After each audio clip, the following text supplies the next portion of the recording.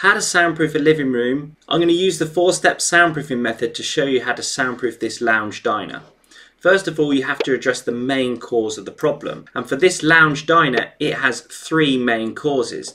What we mean by main cause, we mean it doesn't matter what soundproofing you do, doesn't matter how singing or dancing, the wall clip system or whatever you decide to put on the separating party wall or the chimney stack or the RSJ or this window wall, unless you address the main cause of the problem, the noise will still come through and you still feel unsettled, uncomfortable, feeling like you want to move. The first main cause is to soundproof this RSJ, which is sitting on the separating party wall. We need to open that up, sound deaden it, because the sound is resonating that RSJ, that hollow void. The sound is resonating in the hollow void and it's transmitting through the steel to the rest of the property. If you've ever felt that your neighbour noise is just all around you and you're hearing it in every aspect of your house, that's because you potentially have some sort of main cause like this which needs to be soundproofed. Another main cause would be the hollow stud wall perpendicular, which is actually in the bedroom above. So this stud wall here is above this RSJ. If we go upstairs and we go into this bedroom here, this is a hollow stud wall. So this wall here is hollow. So if we open that up, the sound resonates in that hollow stud wall and shoots downstairs through the ceiling down below. So if you've done all the soundproofing in this room, you've treated that window wall, the alcoves, the fire back, the chimney stack, the other alcove, the other chimney stack.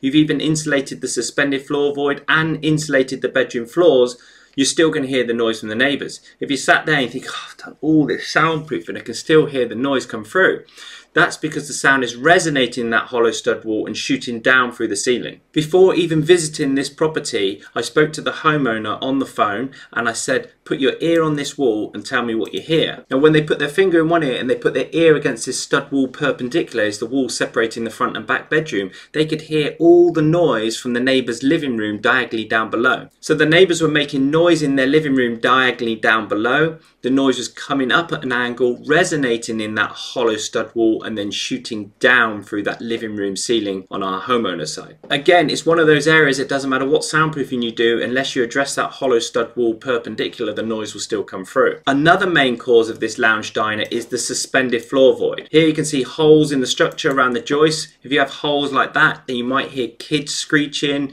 you might hear a TV presenter's voice, or maybe you know when your neighbour's on the Zoom call or your neighbour's having a FaceTime and you can hear the person that your neighbour's speaking to on the phone, then that would be a clear sign that you have holes in the structure. Noise will come in through the suspended floor void, it will resonate in that suspended floor void, and again, that's why it's a main cause. It means it doesn't matter what soundproofing you do in this room, doesn't matter how thick that wall system is, if you don't address that suspended floor void, then the noise will still come through. You'll be sat there thinking, I can still hear everything, because you haven't addressed the main cause of the problem. Moving on to step number 2 in the 4-step method, it's the direct noise path. And this is what everybody's trying to sell you, a solution to the direct noise path, some fancy clip or panel system to the direct noise path to reduce that noise coming through directly. And here the direct noise path for this room is the alcoves, the fire back, the chimney stack, the other alcove, the other chimney stack, the other fire back, and the other alcove. But what a lot of people don't realise is down here beneath the floorboards and that area above the ceiling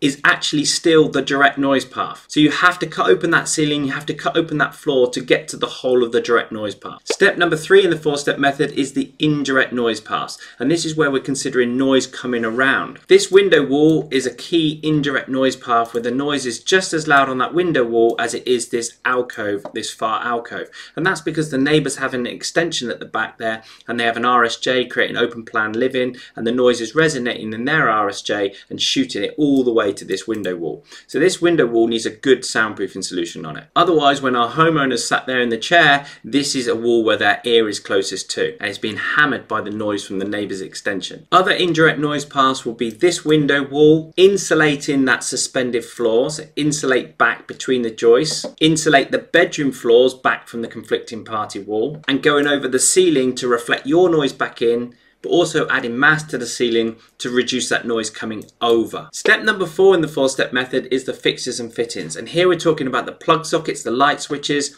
the skirting, all put back in a way which doesn't compromise the new soundproofing. We don't want to cut a great big hole in the wall for the socket. We make sure the skirting's isolated. We remove the coving because the coving is channeling the noise around the room, making sure the fires and the surrounds all go back in a way which doesn't compromise the new soundproofing. Also consider finished flooring such as carpet and things like that to reduce the sound energy bouncing around the room after the soundproofing installation. You follow the 4-step soundproofing method and you will considerably reduce the noise in your home. Like this lady, she didn't use this lounge before. She had 9 months or so just not using this lounge.